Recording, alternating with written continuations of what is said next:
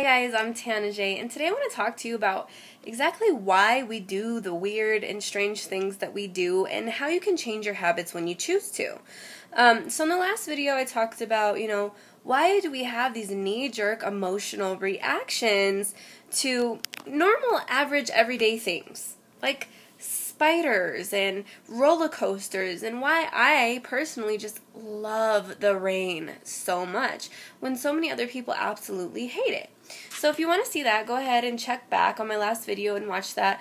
Read through the blog. There's a lot of good stuff in there, a lot of scientific evidence to back up some good stuff in there, so go ahead and check that out. But today, I want to talk about exactly how you can change and break those habits if you choose to. So, we do the things that we do because unconsciously we're trying to seek pleasure and avoid pain. I mean, that's the basis of every decision-making process in our lives, at least according to Tony Robbins. So, in doing some training that I've recently done with Tony, he taught this really cool tip, and I want to give it to you guys.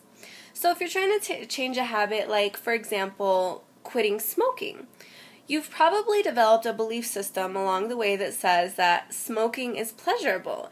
There's some satisfaction to it, you get to relax, it's a break, there's a reason why you do it. So when most people just try to quit, they try to quit and then they start smoking again, and they try to quit and they start smoking again. Well, why?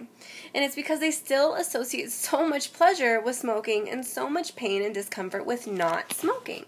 So how do we change that? Well, first, we need to start associating a lot of pain with the things that we want to stop doing. So for example, if smoking is one of the things that you're trying to quit, you're going to want to start associating a lot of pain with smoking. I don't mean physical pain, don't go and hurt yourself, but maybe you're going to want to Google smoking-related diseases, or go and visit the emphysema wing at a hospital, or go to the morgue and see all of the people who have died from, this unhealthy habit. And every time you think about smoking, you're going to want to allow yourself to experience that pain. And is that a little morbid? Is it a little, masochistic? Yeah. And it's a means to an end. It's short-term, temporary pain to save yourself the long-term, temporary pain of the reality of the situation.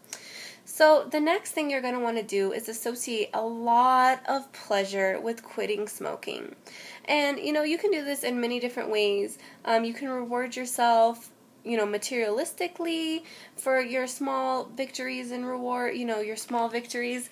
And you can also, in those, those moments when you just have a split second to start feeling the pleasure from that, you can do things like, if it is like something like quitting smoking, you can, sit there and truly experience the joy that you're going to feel at your child's wedding or college graduation, or when you go jet skiing for the first time, or when you're able to take a hike without being out of breath, and you're able to do all of these things because you have made the decision to quit smoking. So you allow yourself to fully experience that joy. And why are both of these things so important? Well, you're going to want to interrupt that pattern. You're going to want to stop associating pleasure with whatever it is that you want to stop doing, obviously. Then you won't want to go back to it. When you associate enough pain with something, you'll stop doing it. And then, if you only do that, your success will only be short-lived. Because if you're only experiencing pain, why not? Why not at least give yourself that little break, that little pleasure, right?